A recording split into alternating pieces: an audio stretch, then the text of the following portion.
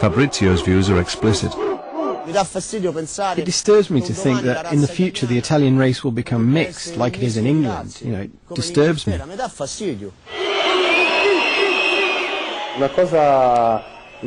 It's unbelievable.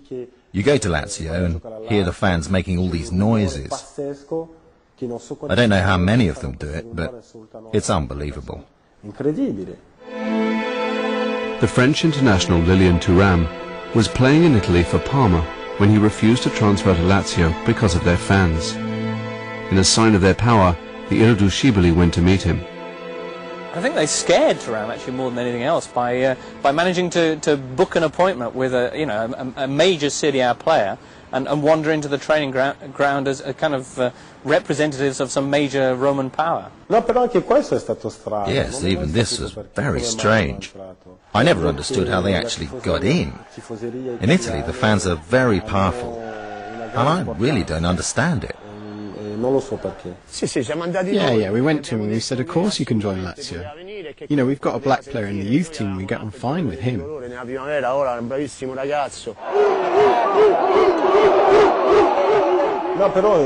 Come on, how could I go and play for Lazio knowing what they're like? It'd be impossible.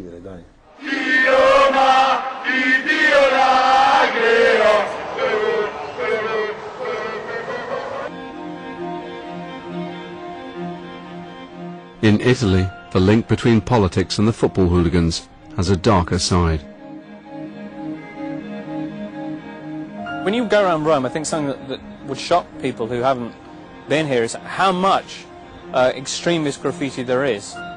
But the curious thing about all this is that 80% of the time, to put a rough figure on it, those right-wing symbols are coming in football context. Like you see a piece of graffiti about Roma or about Lazio, and it'll be accompanied by the Celtic cross or by the swastika. Lazio's Irriducibili have always had links to the far right. Italy's hooligan groups were heavily influenced by the war between left and right-wing terrorists in the 70s and 80s. You had groups like Milan, Bologna, Firenze, which belonged to the left-wing movement, and groups like Verona, Inter, Lazio, which belonged to the right-wing movement.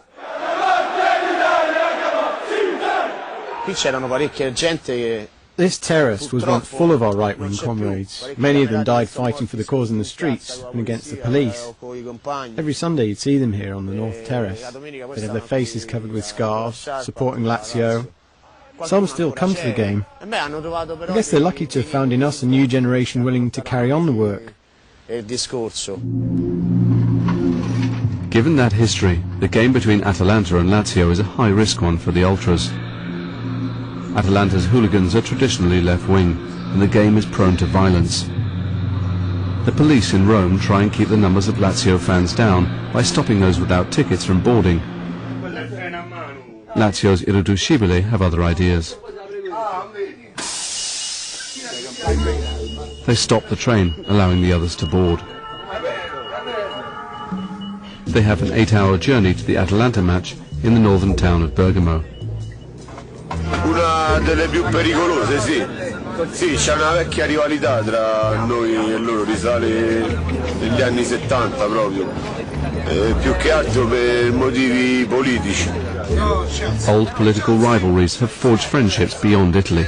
On board is a Chelsea hooligan and far-right activist. I've been coming out for too many years. Through connections I made in, well, friends of mine and I made in London, through, at the time, the British movement and the National Front, and I've been coming since. Yeah, basically it's a fascist thing. On the train too are militants from the extreme right-wing group Forza Nuova, the Italian National Front. They've been trying to recruit from the Lazio terraces.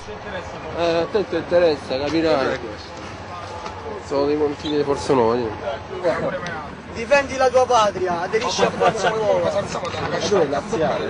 Chi? Certo che da Lazio. Lui è di Forza Nuova. Forza Nuova ci sono stati... Yeah, we know people from Forza Nuova, and we have good relationships with them on a friendship level. But our power is the power of the Irriducibili, and nobody else's.